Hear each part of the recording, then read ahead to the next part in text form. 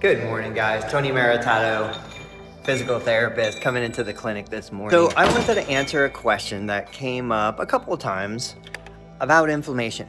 And more specifically, what is inflammation? Why do we have inflammation? Inflammation essentially is a chemical process. It's our body's immune system trying to either fight a bacterial or viral invader, or it's trying to clean up the damage caused by tissue injury. So when you think of total knee replacement surgery, there's lots of trauma, lots of tissue damage, even the damage before the knee replacement surgery.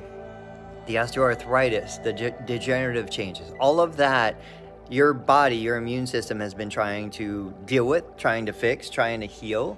And it does that through chemical process. It sends cytokines, which are pro-inflammatory proteins, down into the area. It creates swelling, redness, pain.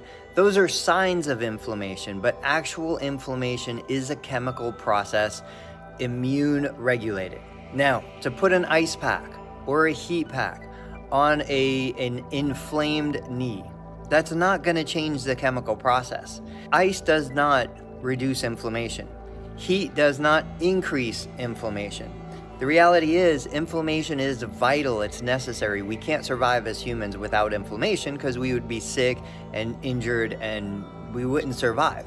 We need the inflammation.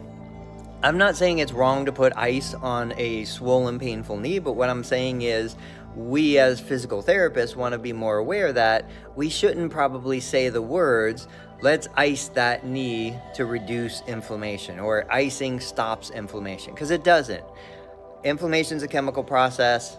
Ice changes the temperature of your skin. It does little more than that. If it feels good, do it. If it helps you move more, do it.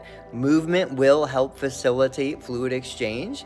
Movement will help reduce the signs and symptoms of inflammation. It'll reduce the swelling. It'll reduce the redness, the stiffness.